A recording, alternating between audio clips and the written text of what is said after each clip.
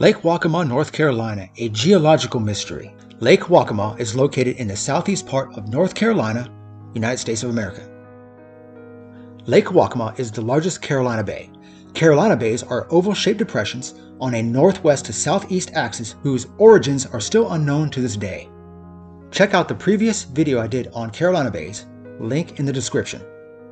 They are called bays due to the sweet and red bay trees that are found along the rims of the Carolina bays.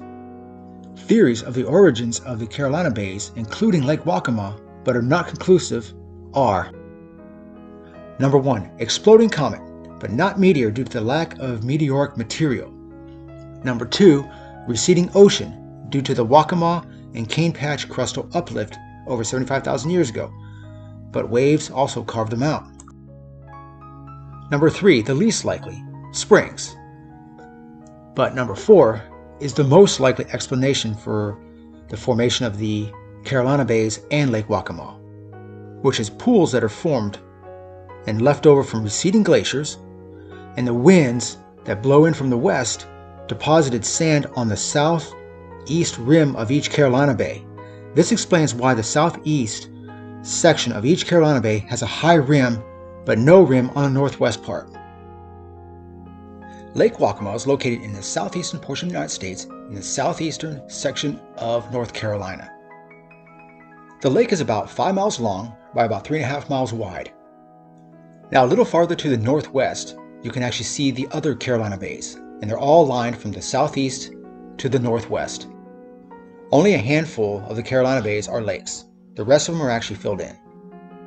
Lake Waccamaw is also the name of a small town on the northern part of the lake, with the road going practically almost all the way around the lake except for the southern end of the lake.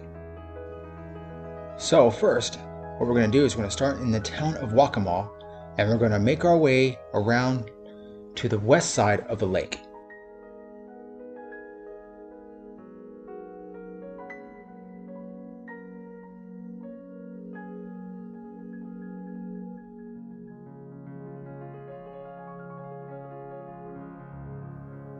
About 75% of the lakeshore of Lake Waccamaw is inhabited.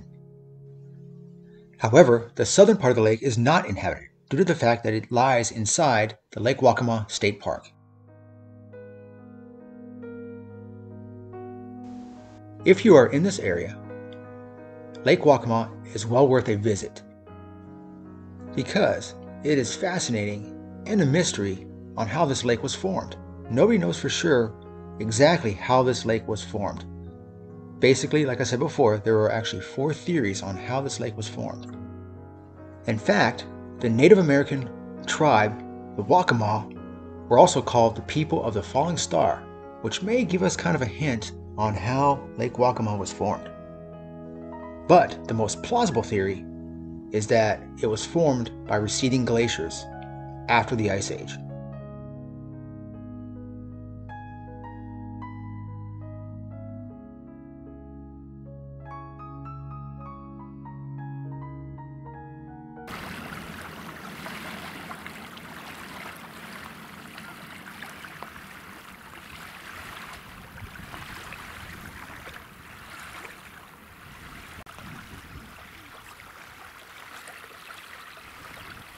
That drapery on that cypress tree right there is called Spanish moss. Cypress trees also line the shores of Lake Waccamaw. Also, you'll see some palm trees that also line the shore.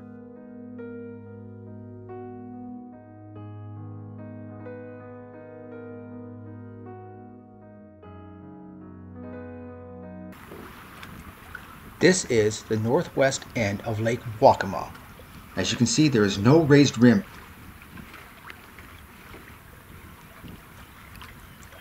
In fact, this is typical of all Carolina bays, including Lake Waccamaw, that the fact that there are no raised rims on the northwest part of the Carolina bays, however, there are raised rims on the southeast part of the Carolina bays.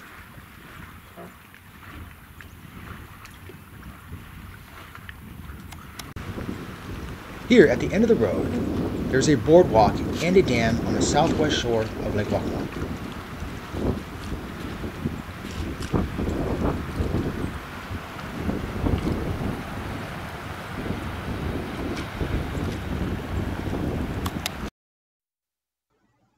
Now here you can see more cypress trees with Spanish moss all over them.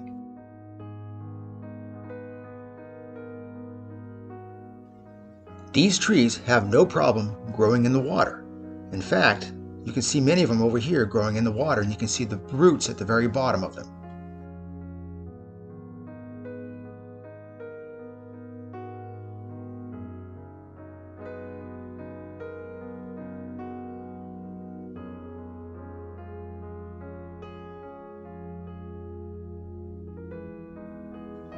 Now, let's go all the way around the lake and head to the southeast part of the lake and stop at Lake Waccamaw State Park.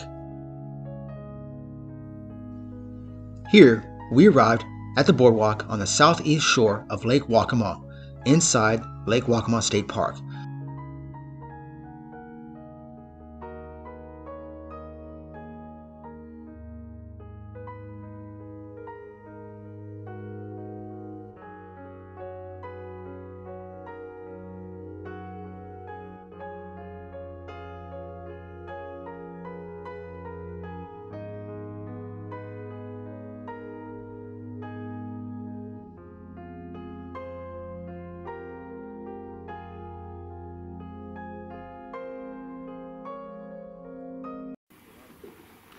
In fact, the lake is very shallow all around.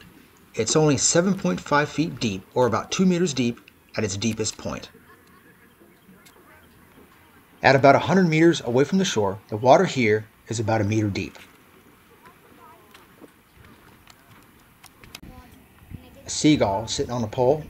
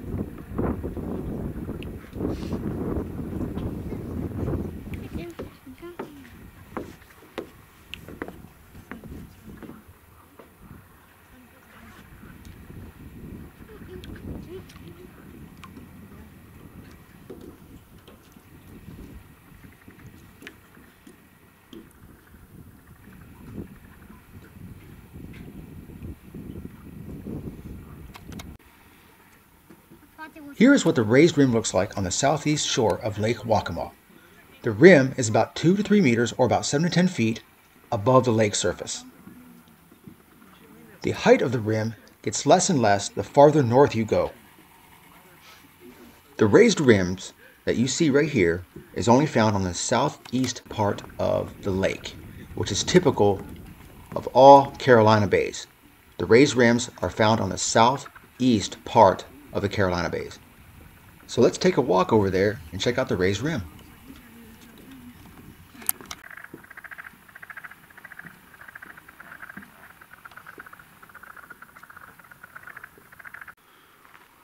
There is a trail that runs along the southeast part of Lake Waccamaw, and it's on top of the sandy rim.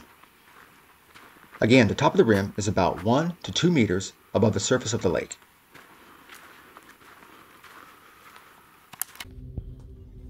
Here, the trail is on top of the rim, and it actually slopes on both sides of the trail.